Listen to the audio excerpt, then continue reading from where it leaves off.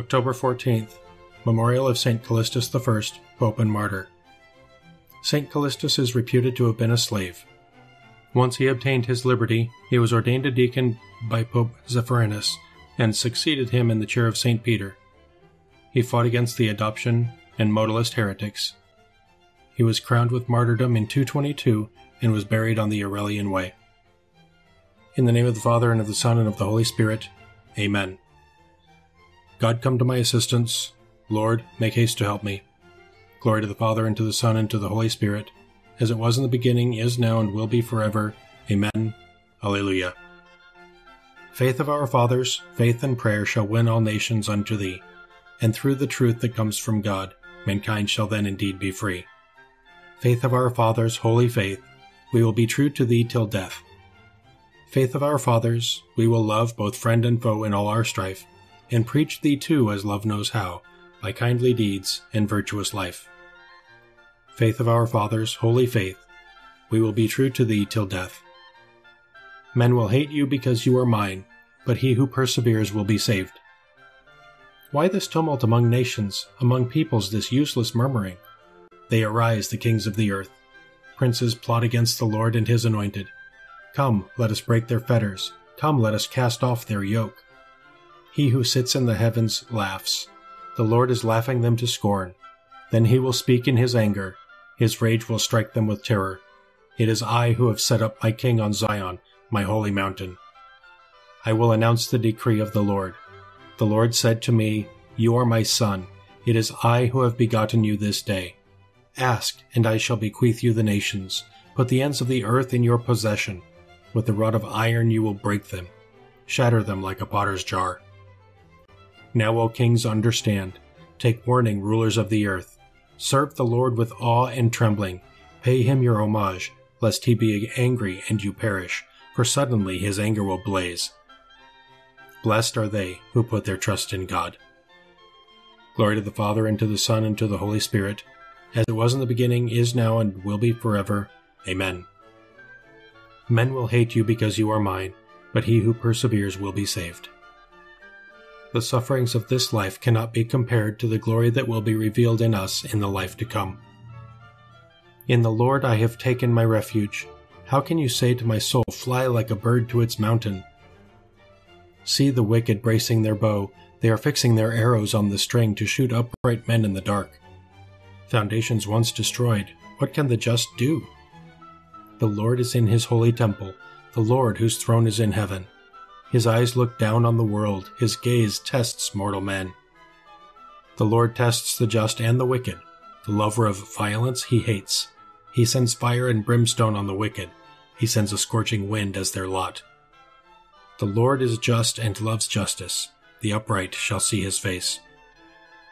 Glory to the Father, and to the Son, and to the Holy Spirit, as it was in the beginning, is now, and will be forever. Amen. The sufferings of this life cannot be compared to the glory that will be revealed in us in the life to come. The Lord tested his chosen ones as gold tested by fire. He has received them forever as a sacrificial offering. Lord, hear a cause that is just. Pay heed to my cry. Turn your ear to my prayer. No deceit is on my lips. From you may my judgment come forth. Your eyes discern the truth. You search my heart, you visit me by night. You test me, and you find in me no wrong. My words are not sinful as are men's words. I kept from violence because of your word. I kept my feet firmly in your paths. There was no faltering in my steps. I am here and I call. You will hear me, O God. Turn your ear to me, hear my words. Display your great love, you whose right hand saves your friends from those who rebel against them. Guard me as the apple of your eye. Hide me in the shadow of your wings from the violent attack of the wicked. My foes encircle me with deadly intent. Their hearts tight shut, their mouths speak proudly. They advance against me, and now they surround me. Their eyes are watching to strike me to the ground as though they were lions ready to claw, or like some young lion crouched in hiding. Lord, arise, confront them, strike them down. Let your sword rescue my soul from the wicked. Let your hand, O Lord, rescue me from men whose reward is in this present life. You give them their fill of your treasures. They rejoice in abundance of offspring, and leave their wealth to their children. As for me, in my justice I shall see your face, and be filled when I awake with the sight of your glory. Glory to the Father, and to the Son, and to the Holy Spirit, as it was in the beginning, is now, and will be forever. Amen. The Lord tested his chosen ones as gold tested by fire. He has received them forever as a sacrificial offering. I have known tribulations and distress, but in your commands I have found consolation. A reading from the beginning of the book of the prophet Malachi. An oracle, the word of the Lord to Israel through Malachi. I have loved you, says the Lord, but you say, how have you loved us? Was not Esau Jacob's brother, says the Lord? Yet I loved Jacob, but hated Esau. I made his mountains a waste, his heritage a desert for jackals.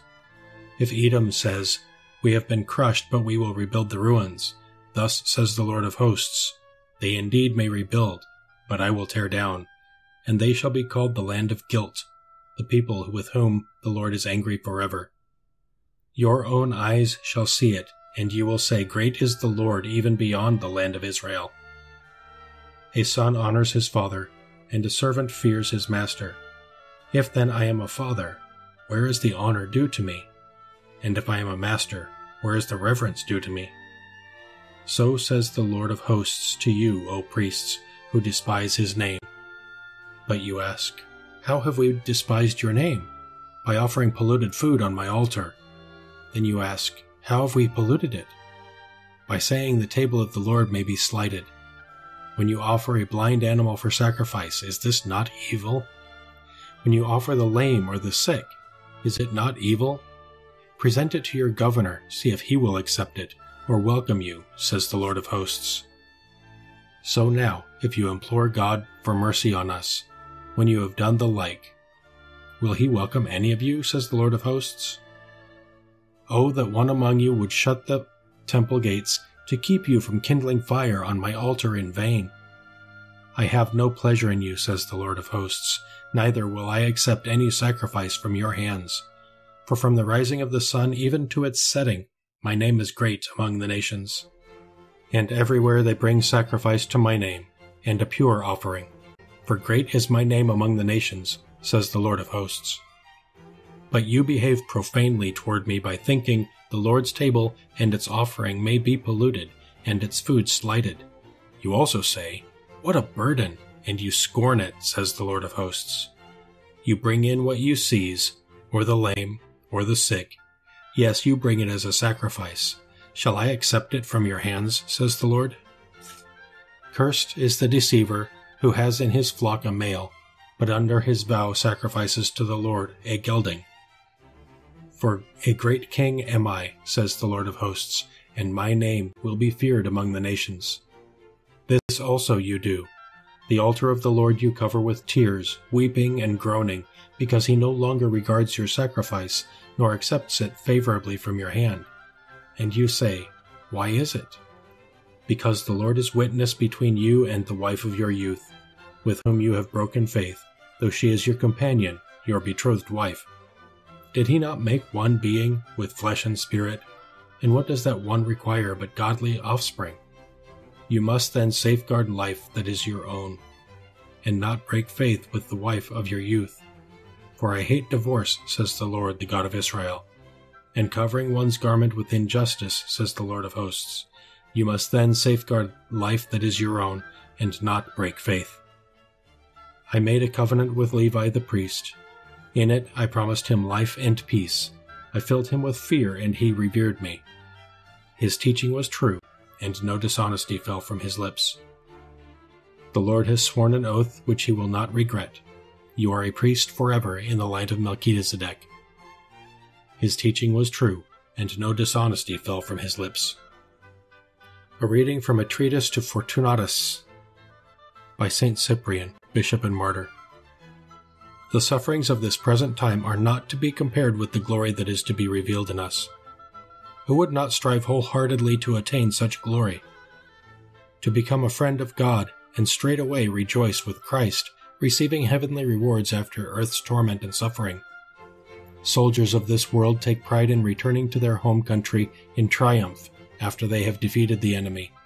How much greater is the glory in returning triumphantly to heaven after conquering the devil?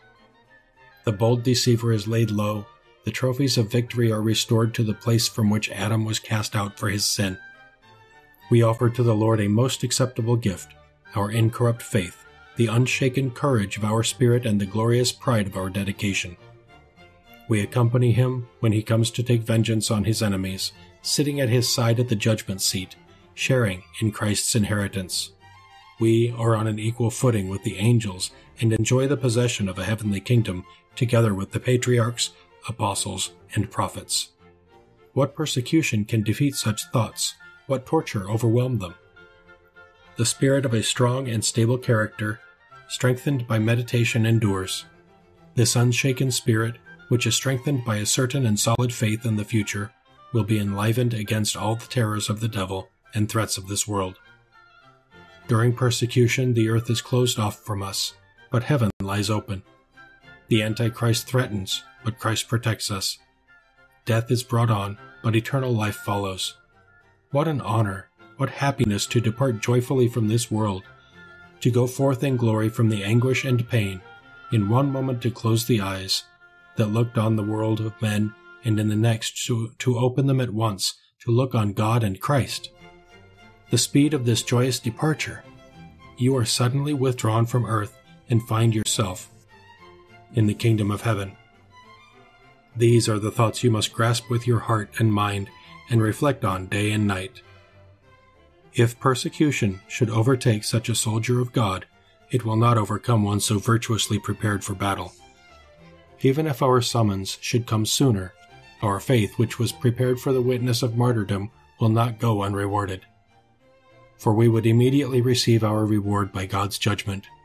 In time of persecution, the battle wins the crown, but in peace it is the testimony of a good conscience. You must have at heart every member of the flock, for the Holy Spirit has made you their shepherds. You must rule over the church of God, which he made his own through the blood of his Son. The great quality of a steward is to be faithful to his duty. You must rule over the church of God, which he made his own through the blood of his Son. Let us pray. God of mercy, hear the prayers of your people that we may be helped by St. Callistus, whose martyrdom we celebrate with joy. We ask this through our Lord Jesus Christ, your Son, who lives and reigns with you and the Holy Spirit, one God, forever and ever. Amen. Let us praise the Lord and give him thanks.